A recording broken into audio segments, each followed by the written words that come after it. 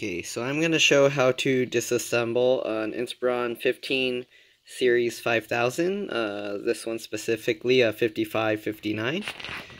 So first what you want to do is remove the battery. This one actually has a bad power button, so I can't do the thing where I hold the power button. Well, actually I can, but you'll have to have the replacement button. So I have that here. I'll show you how you can do that, and actually this is how you can actually test the power button before you completely install it. So first what you want to do, you can remove the keyboard first. It has tabs on it just like the 15 3000 series. So same thing, you just pop these out. Alright, once you get those tabs out, you should be able to lift this up. Put some pressure on the side here while you lift this to flex it. Same thing with the other side. Okay, then you can lift this up, pull it out a little bit. Be careful because the cables are underneath. So what you want to do, flip the tabs up, pull this cable out. Same thing with this one, flip the tab up, pull this cable out. So I already tested the power button, but I'll show you. So the power button actually connects right here. So make sure to keep an eye on which way these tabs are and which way the pins go when you replace stuff. I've had someone connect these upside down on their computer before.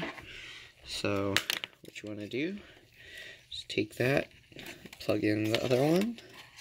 See if I can do this with one hand. And also make sure you can see. Well, I guess I'll just... Sorry, you probably won't be able to see this, but anyways, you just plug it in, the new cable, just like the other one. Let's see here. There we go.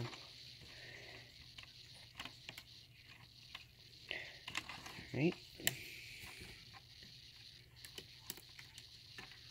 It's hard to do this with one hand. Okay, so anyways, once you got that other one plugged in, you can press and hold the button.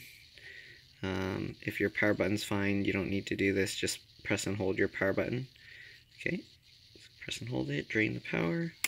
Alright, let's do that, remove that. Okay, so this is the connector for the CD drive, you want to remove that. And then the touchpad connector, you want to remove that just in case. You might not have to, but it's always nice to do it just so you don't have to worry about going back to it later. Okay. There you go.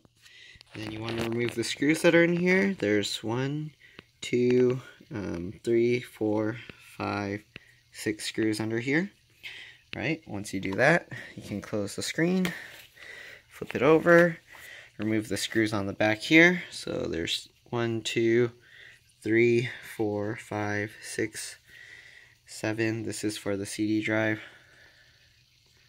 Okay, 7, and then 8 and 9 here. So once you remove that screw, you can pull the CD drive out. If the CD drive is difficult to remove, you can do the same trick as I did on the 3000 series, where you put a needle in this hole and wiggle it around, the CD slot will come out. And then you can pull on the tray instead of pulling on this, because if this is stuck, you don't want to pull too hard, or this piece, the plastic part that holds it to the CD drive, can break. So once you do that, you'll notice there'll be 3 more screws under here. Okay, once you get all those screws out, then you want to remove this cover. Just pull up on this. There's a little gap. It might be a little tough. Just yank on it like that. And sometimes you can like flex it a little to get it to come out a little bit easier.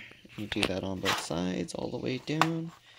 Alright, and then you can take that out, set it aside. Alright, then you want to remove the screws from the bottom here.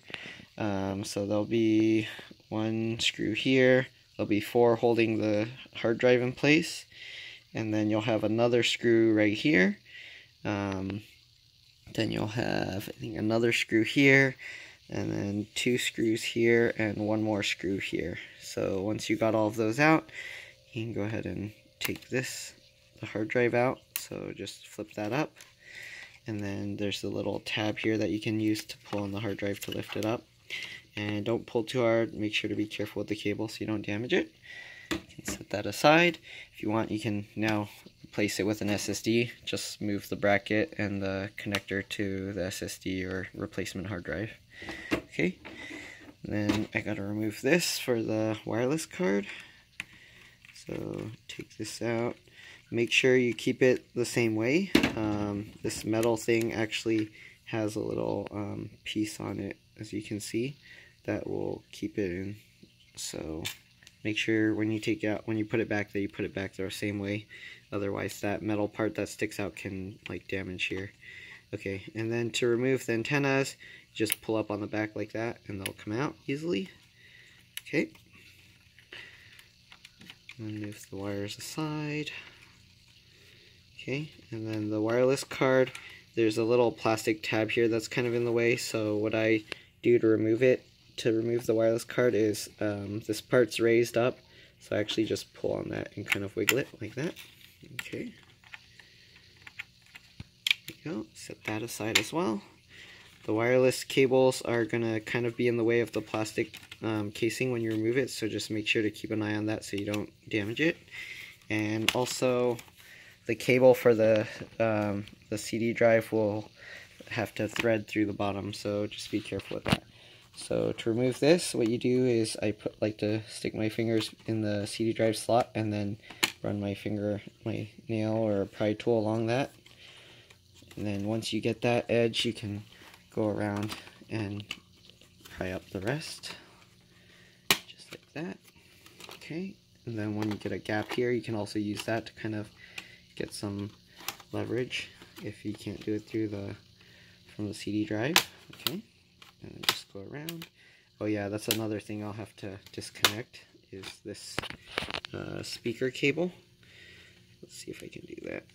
There you go. You just use your nails or a little pry tool and you kind of wiggle it side to side. Let's see if I can do this. Sorry for all the flipping over and everything. It's tough to do with one hand. Usually I'll use both my index fingernails.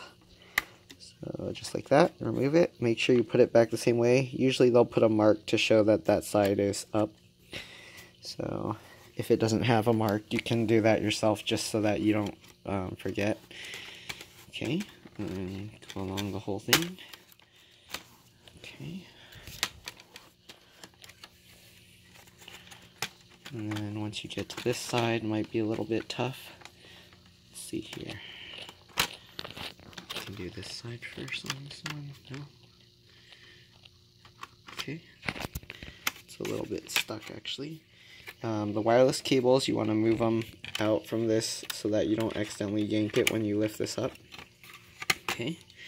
And then kind of just wobble it and pull on it, and you should be able to eventually get this out. Let's see here. There we go. Okay. Once you got that corner, then you can just wiggle this. And remember, the cable is actually attached under there, see?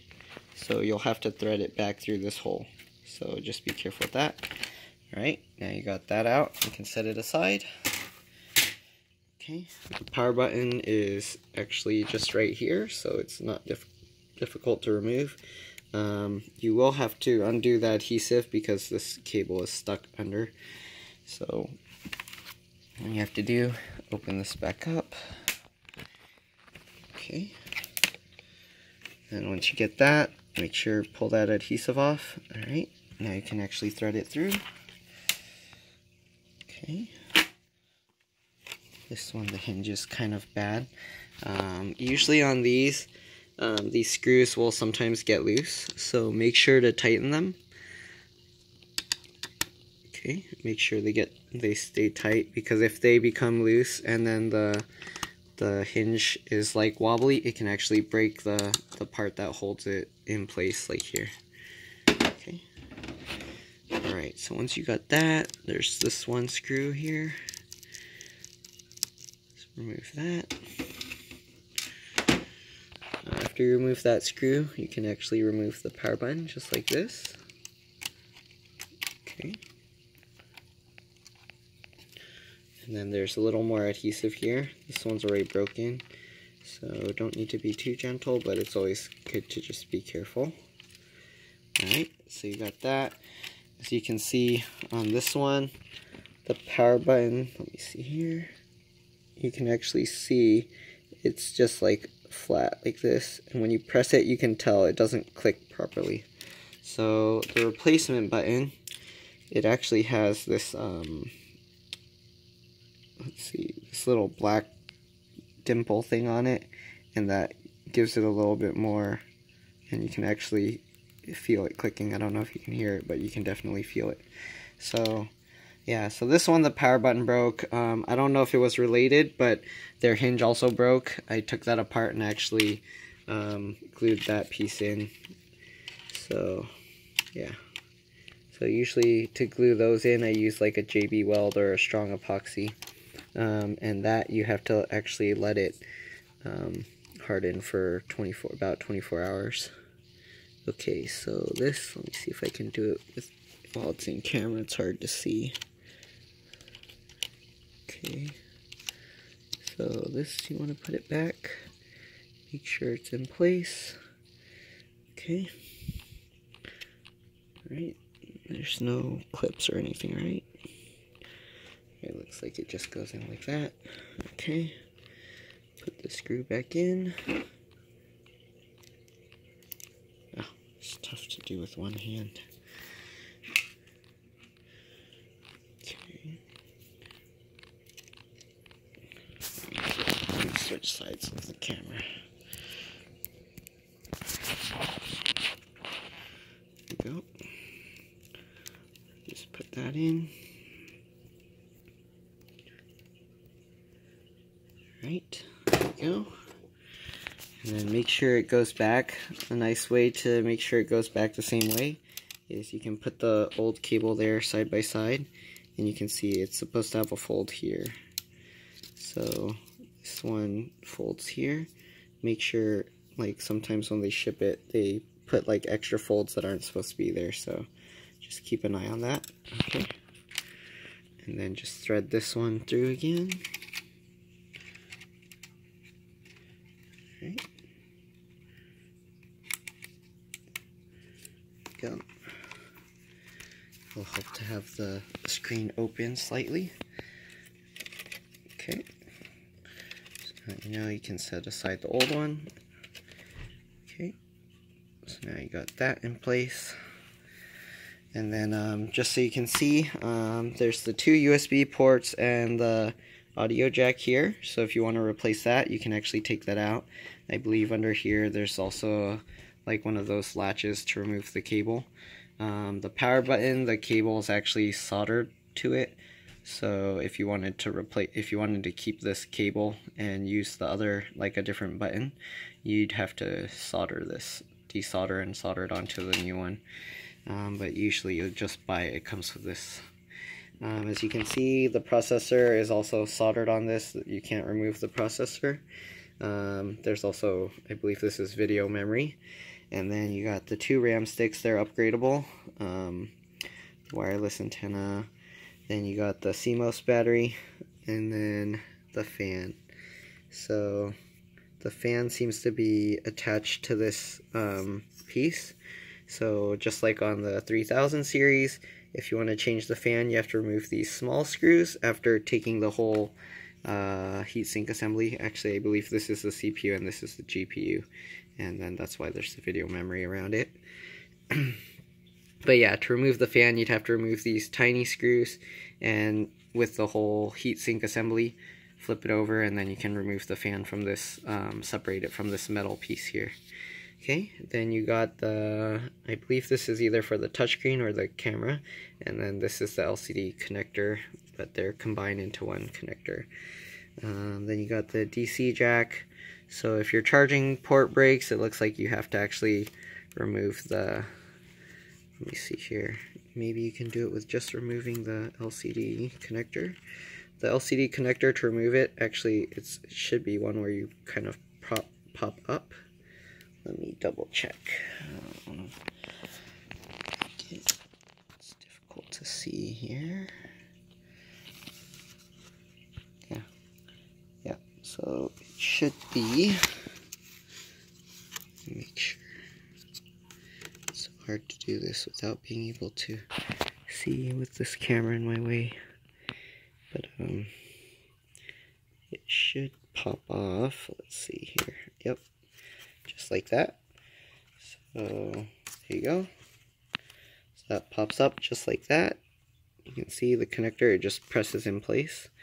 And then you can actually remove this LCD cable by lifting it slightly and then wiggling it out just like that. So it does look like this DC jack, you'd have to remove the keyboard, which there's a bunch of screws.